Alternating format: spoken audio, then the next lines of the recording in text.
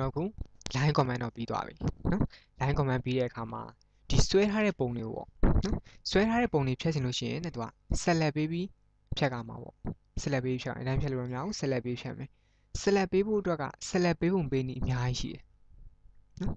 object ကို selection ပေးဖို့အတွက်ပေးပုံပေးနည်းအများကြီးရှိတယ်အခုလောလောဆယ်မှာ3မျိုးလောက်တင်အဆင်ပြေတယ်နော်ပထမတစ်ခုက object ပေါ်ကို direct ကလေးချပြီးဖြတ်တာဒါလည်း select ဝင်တာပဲ select ဖြောက်ခြင်းတော့ escape နှိပ်တယ်ကွာ select ဖြောက်ခြင်း escape နှိပ် select ဖြောက်ခြင်း escape နှိပ် object ပေါ်ကို direct ကလေးချပေးတာဒါကိုသူက pick selection လို့ခေါ်တယ်နော် pick ကောက်တယ်လို့ခေါ်တယ် pick selection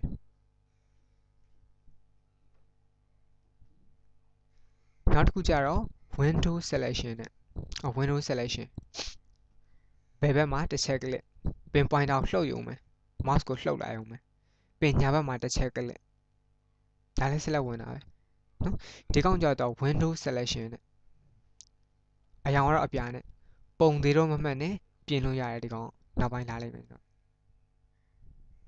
ဒါ window selection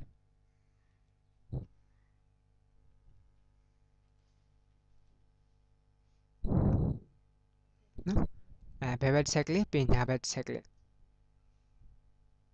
နော် down ဖြတ်ပေါ့ down ဖြတ်လှုပ်လိုက်အောင် point down select ဖြောက်ခြင်းတော့ escape ပေါ့ပြင် cross selection နဲ့နော် cross selection cross cross နော် cross selection သူကြတော့ညာဘက်တစ်ချက်ကလစ်ဘယ်ဘက်တစ်ချက်ကလစ်ညာဘက်တစ်ချက်ကလစ်ဘယ်ဘက်တစ်ချက်ကလစ် right to left ဒီကောင်ကြတော့ left to right က window selection right to left က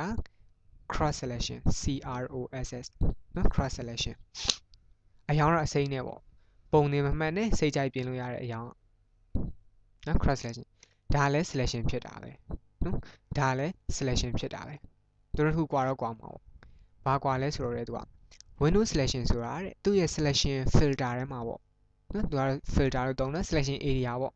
နားလည်အောင်ပြောမယ်ဆိုတော့ဒီ selection area ထဲမှာအပြည့်ပါတဲ့ object ကိုပဲ selection ဖြစ်စေတယ်တဲ့ဟုတ်ပြီဒါမျိုး select ပေးမယ်ပေါ့ဘယ်နှခုပါမလဲဒီကောင်ပါမယ်ဒီကောင်ပါမယ်ဒါမျိုးပေါ့ object ၄ခုပဲပါမယ်တော့ area ထဲမှာအပြည့်ပါတာဒီ၄ခုပဲပါတာဟုတ်တခြား object တွေကတစ်ပိုင်းပဲပါတာနော်တစ်ပိုင်းချင်းစီပဲပါတာဒါ cross selection ဆိုတာက selection area ထဲမှာအပြည့်ပါတဲ့ object ကိုပဲ selection ဖြစ်စေတယ်ဒီကောင်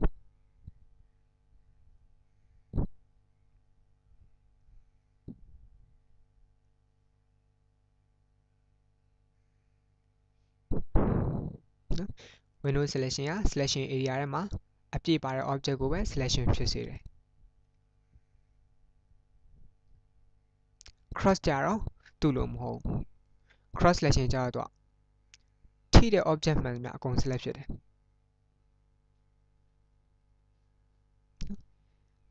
cross selection ကြတော့ဒီ cross area နဲ့ပေါ့ cross selection area နဲ့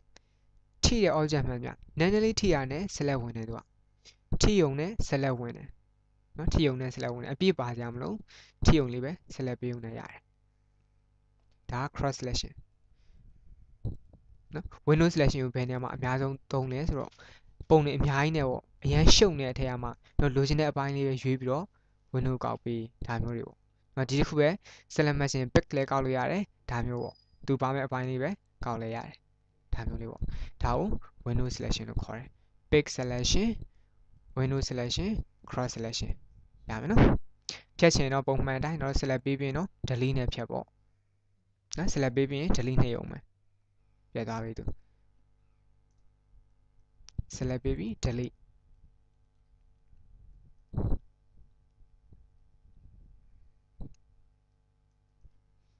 ဟောဒီ delete ကိုမှ delete ဆိုတာဒါ keyboard မှာ keyboard မှာပါတဲ့ delete button နှိပ်လိုက်ရုံနဲ့ပြတ်သွားတာ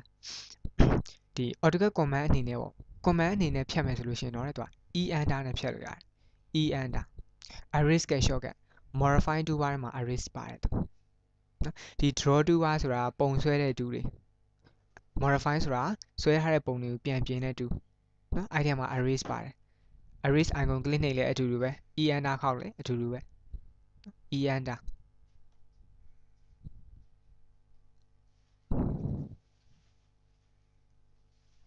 ပြင် select object ဖြတ်မဲ့ object ကို select ပေးလိုက်ပေါ့ နော်ပြီးတော့ enter ခောက်ပေါ့ပြတ်သွားပြီသူရမယ်နော် e enter ဆက်လက်ပြီး enter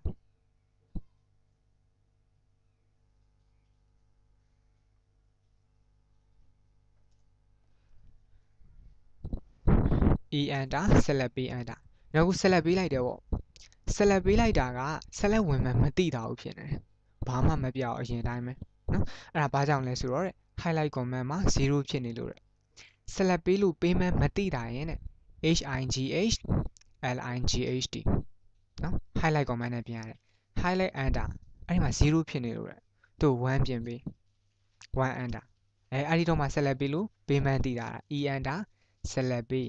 ဒါမျိုးပေါ့သူ enter ဒါမျိုးဖြစ်သွားတာဆက်လက်ပေးလို့ပေးမှမသိတာရင် hingh linght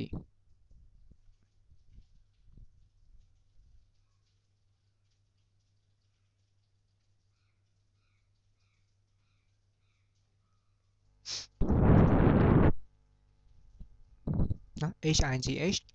linght highlight enter 1 enter ပေး1 enter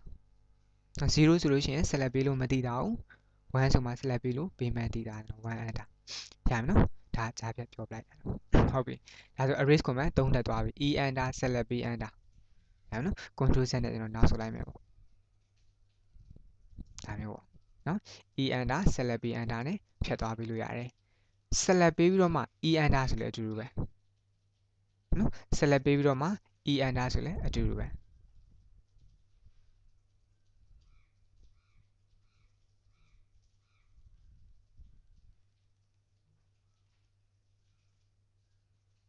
ရမယ်နော်ဒီကောင်လေးဟုတ်ပြီနောက်တစ်ခု erase ပြီးတဲ့အခါမှာကျွန်တော်တို့စာကယ်ကိုသွားကြည့်အောင်စာကယ် command နော် line command တော့ပြီးသွားပြီစာကယ် command စာကယ်ဆွဲတော့မယ်ဆိုလို့ရှိရင် draw toolbar မှာစာကယ် icon ရှိတယ် shortcut ကတော့ C တစ်လုံးနဲ့တဲ့ဒီမှာ click နှိပ်လဲစာကယ် command တက်ရောက်တယ်လို့ C enter ဆိုလဲစာကယ် command တက်ရောက်တယ်နော် C enter ဘာပြောလဲ command line မှာစာကယ်တော့ဖြစ်နေပြီတဲ့ specify center point for စာကယ်အတွက် center point သတ်မှတ်ပေးပါတဲ့ဒါမှမဟုတ်အနောက်က option တွေသုံးမလားပေါ့မစင်စားသေးဘူးနောက်က option တွေ center point ပဲ click ချလိုက်အောင် center point ပြလိုက်တယ် C enter center point click ချပင်ဘာထက်တောင်းလဲတော့ specify radius of circle radius တန်မှုတောင်းတယ်ဒါမှမဟုတ် diameter နဲ့ဆွဲမှာလားတဲ့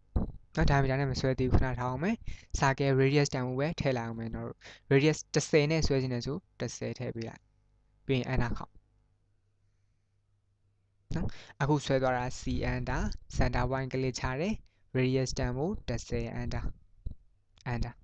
ဒါဆို radius 10 diameter 20ရှိတဲ့ circle တစ်လုံးသူဆွဲပြီးသွားတယ်ဟုတ်ပြီထပ်ဆွဲမယ် C enter center point ကလေးချတယ် diameter နဲ့သွားခြင်း D enter ထပ်ခောက်ကောင်းမှာပေါ့နော် diameter နဲ့ဝင်တော့မယ်ဆိုတော့ D enter ထပ်ခောက်နော် diameter နဲ့ဆွဲမယ်ဆို C enter center point ကလေးချ D enter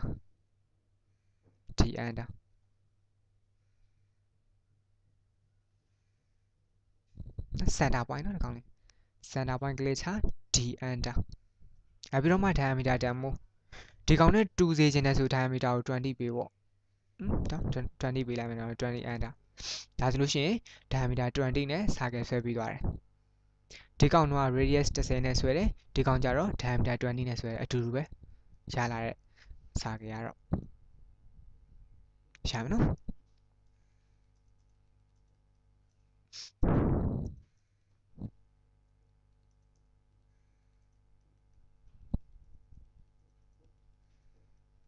ဟုတ်ပြီနောက်တစ်ခုကြည့်အောင် C enter center point ကလေးချတာပြီးသွားပြီ center point ကလေးချပြီးတော့ radius နဲ့လည်းဆွဲပြီးသွားပြီ diameter နဲ့လည်းဆွဲပြီးသွားပြီဟိုအနောက်က option တွေသုံးကြည့်အောင်အနောက်မှာ 3p ရပါတယ်စပြီးတော့နော်ဒါ option 2ခု3ခုရှိတယ်ပေါ့3ခုရှိတယ်လို့ပြော 3p ကိုသုံးကြည့်အောင် 3p ဆိုတာကတဲ့သူက point 3 point ပြပေးုံနဲ့စာကယ်ဆွဲလို့ရတယ်ဒါကိုပြောတာနော် C enter 3p enter ပေါ့နော် command ဆန်းလို့ရအောင်ဆွဲထားမယ်နော် C enter 3p သုံးမယ်ဆိုအပြည့်ရိုက်ပေးအကုန်ကြီးနဲ့ရေးထားတာ နော် 3b မှာအကုန်ကြီးနေထားတဲ့အတွက် 3b under c under 3b under ဘာတောင်းလဲသူက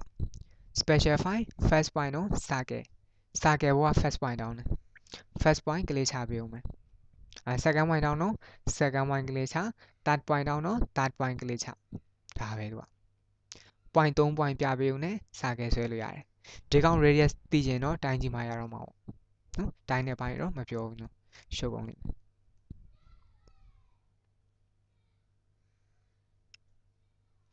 C under 3b under first point second point third point second point third point ကလေးချပေးဦးမယ်ဒီကောင်လေးနောက်တစ်ခုရှာရမယ်နော် C under ထဲမှာ 2b ဆိုတာပါသေးတယ်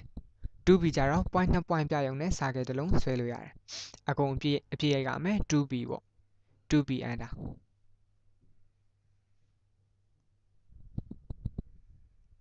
2b under ပြီး specify first end point of circle's diameter တဲ့နော် first point ကလေးထားခိုင်းတော့ first point ပြပေးလိုက်တယ်နော် second point တောင်းတော့ second point ကလေးချပေးလိုက်တယ်ဒါပဲတော့ C under 2b under first point ကလေးချ second point ကလေးချ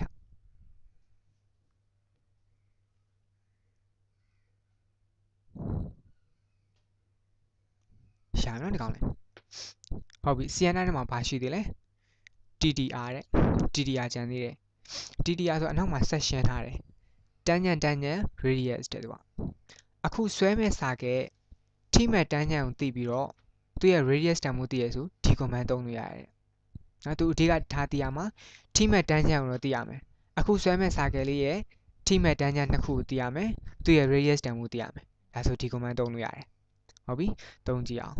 C under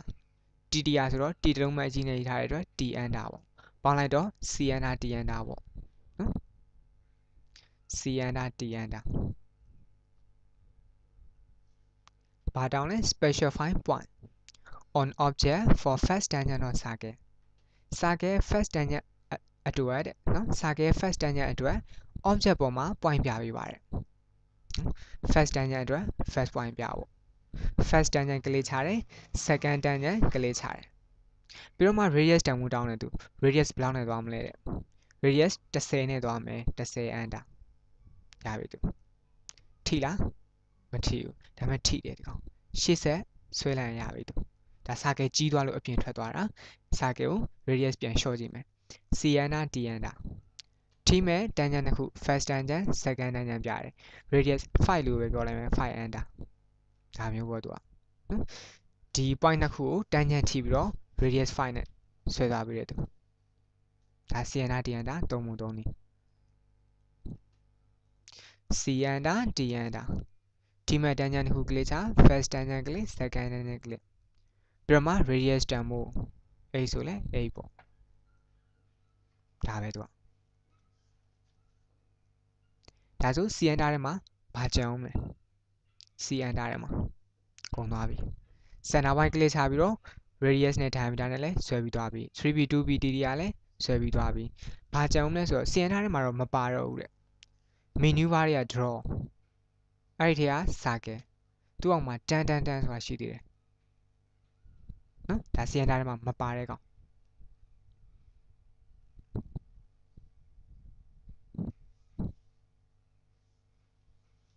နော် menu bar တွေက draw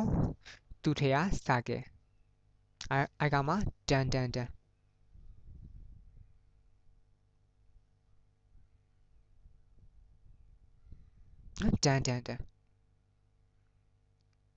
သူကလေးနှိပ်လိုက်မယ်တန်းဆိုတာကတဲ့သူကထိမဲ့တန်းညံ3ခုတည်တာနဲ့ circle ဆွဲလို့ရတယ်ဘာတောင်းလဲသူ specify first point on circle တန်းတူတဲ့ circle first point တောင်းတယ်တန်းညံကိုပြောတာပေါ့ first tangent ကလေးချ second tangent ကလေးချ third tangent ကလေးချဒီ point 3ခုကိုတန်းညံထိပြီးတော့ circle ဆွဲပြီးသွားတယ်သူပြန်ပြောမယ် draw တွေက circle တွေက တန် first tangent click second tangent click third tangent click ဒါပဲသူကစာကံနဲ့ပတ်သက်ပြီးတော့ဒါအကုန်ပဲသူကဒါမျိုးကောင်းတယ်